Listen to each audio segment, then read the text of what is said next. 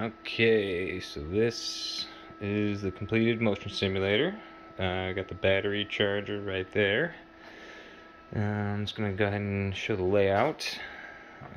First of all, we've got the car seat from a Honda Insight, I believe, and then under here is the drive shaft, universal joint from a drive shaft from like a Toyota T100 pickup or something like that.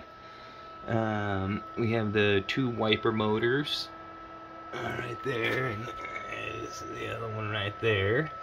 They came off of a Ford Explorer and like a Ford pickup, like an old 250 or something like that. And then two tie rod ends that I just found at the pick and pull. I don't know what they came off of, they were just on the ground.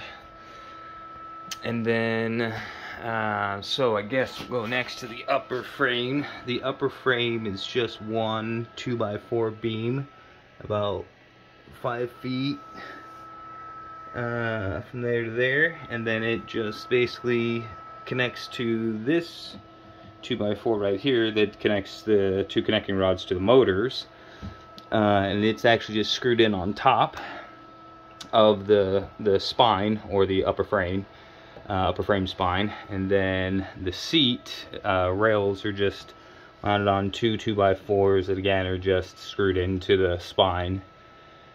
Up top there, I've got one butt kicker down here, another butt kicker up at the front of the rig.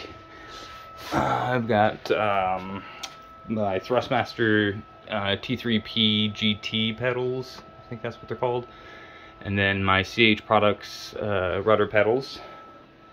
And over here I have this Amazon 7-speed with reverse shifter, and then the Thrustmaster T16000M that I use as a e-brake, and then I'll use it possibly as a stick for Elite Dangerous if I don't want to use my center stick, which is a Microsoft Sidewinder Force Feedback 2.